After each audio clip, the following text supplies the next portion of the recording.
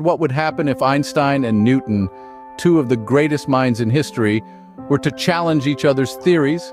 Imagine a clash of titans where the building blocks of our understanding of the universe are put to the test.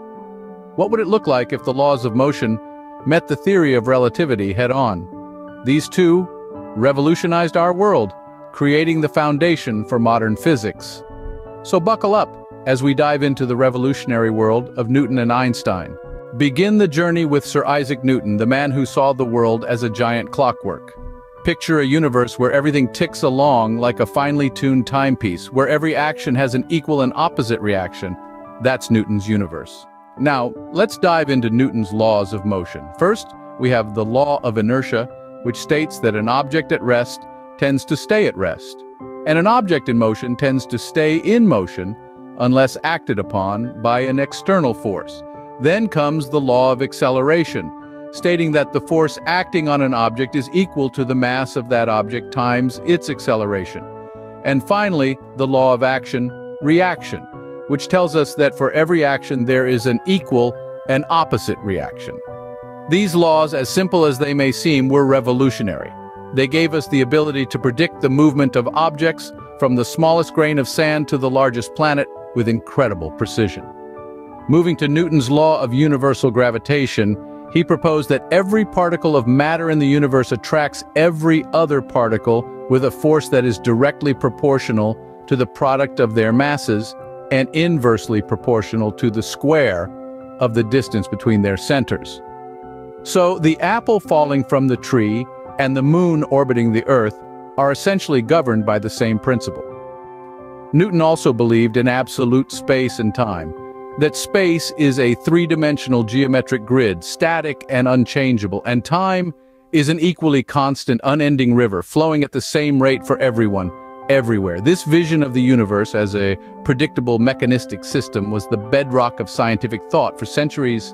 It was a universe of certainties, a clockwork universe where the gears of space and time clicked together in perfect harmony. Newton's theories stood unchallenged for centuries until a certain patent clerk came along, but more on that later. For now, let's marvel at the elegance and simplicity of Newton's universe. Enter Albert Einstein, the genius who dared to imagine a different universe. A universe that wasn't just a stage where objects moved, but a dynamic entity where space and time were not separate, but intimately linked. Einstein's universe was not the clockwork, predictable cosmos of Newton, but a far more complex and intriguing place. Let's dive a bit deeper. In the early part of the 20th century, Einstein came up with two theories that would revolutionize our understanding of the physical world: the theory of special relativity and the theory of general relativity. Special relativity, proposed in 1905, challenged the Newtonian idea that time and space were absolute. Instead, Einstein argued that time could slow down and space could contract depending on how fast you were moving relative to something else. This was mind-blowing stuff.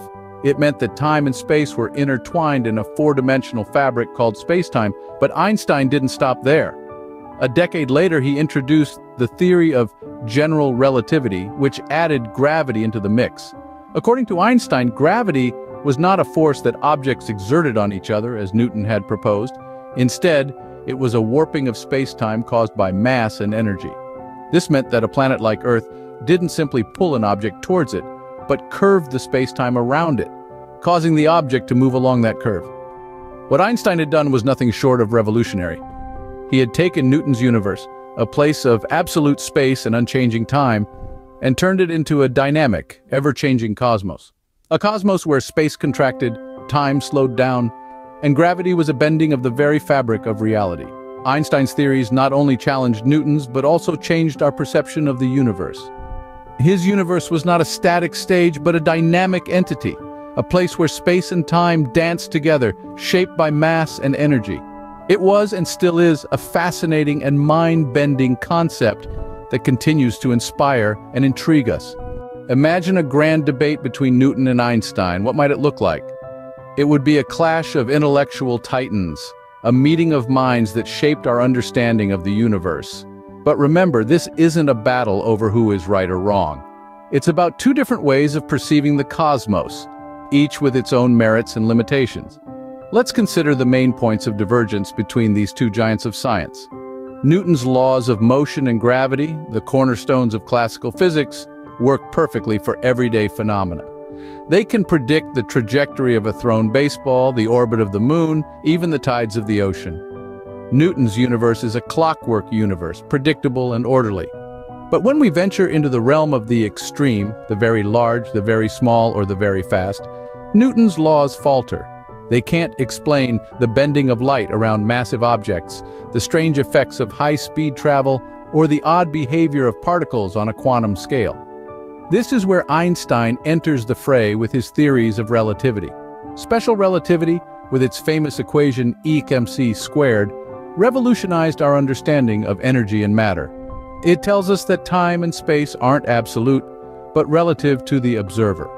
Then there's general relativity, which reimagines gravity not as a force, but as the curvature of space-time caused by mass and energy. In Einstein's universe, light always travels at the same speed, no matter the observer's motion. This leads to mind-bending concepts like time dilation and length contraction. And unlike Newton's laws, Einstein's theories hold true even in the face of the extreme. They've been confirmed by numerous experiments, from the bending of starlight during a solar eclipse, to the tiny shifts in Mercury's orbit, to the recent detection of gravitational waves. Yet it's crucial to understand that Einstein didn't discard Newton. Rather, he encompassed Newton. Newton's laws are still valid within their domain of applicability. They're just a special case within Einstein's broader framework. You see, Newton's laws are like a local map, detailed and accurate for a specific area. Einstein's theories are like a world map, less detailed but encompassing a far larger scale. Both are useful, depending on what you need to know and where you are. So, in our imaginary debate, Newton and Einstein wouldn't be opponents.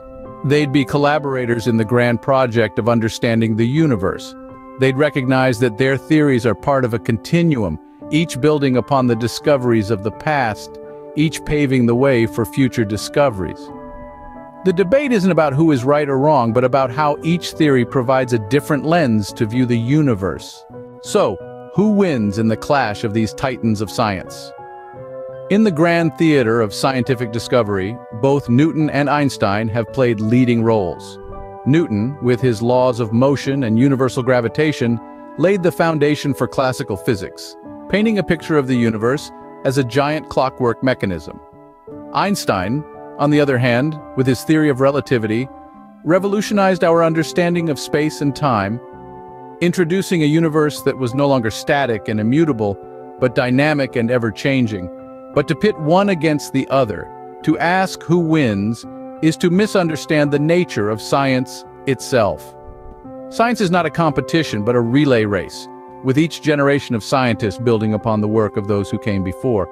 Newton's theories were not discarded by Einstein's breakthroughs, but were rather expanded upon, their limitations recognized and their applications refined. In fact, it's the interplay of these theories, the dialogue between them, that has allowed us to make sense of the wonders of the universe, from the tiniest particles to the vast expanses of the cosmos.